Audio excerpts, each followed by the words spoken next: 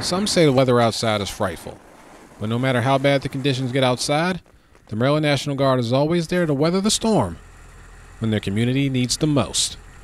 We've done multiple trainings, whether it's helping the people in the communities in different scenarios, so they are definitely able and willing to help. Although the temperatures were low, the morale amongst the soldiers couldn't have been higher.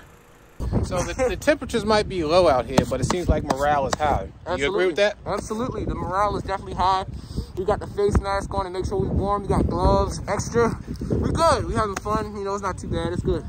Although the soldiers were having a good time in the snow, if needed, they were ready to roll out in a moment's notice. What I'm most proud of is the response time and the morale that's been going on. The soldiers here are ready to work, and they're ready to get out there and do the job. If you absolutely have to drive out in snowy conditions, please stay safe. Reporting for the Maryland National Guard in Salisbury, Maryland, I'm Staff Sergeant Chazz Kibler.